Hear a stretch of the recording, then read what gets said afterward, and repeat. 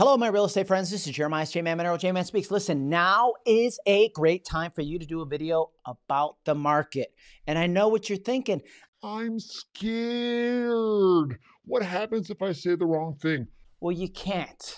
You know why? Because it's your opinion. So take the statistics, pull out some, okay, this many listings at this time, this many listings now. This is what it means. There's more listings now this year. That means that there's more opportunity for buyers. Sellers, guess what? Even though there's more listings now this year compared to last year, there's still not more than there was back in 2019.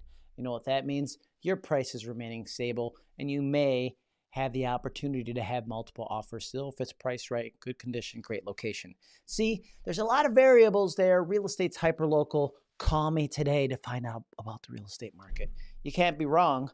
The only thing you can do wrong is not make a video right now because buyers and sellers are wondering about the market. So don't leave it up to the national news to write your story because real estate's hyper local and they're waiting to hear from you.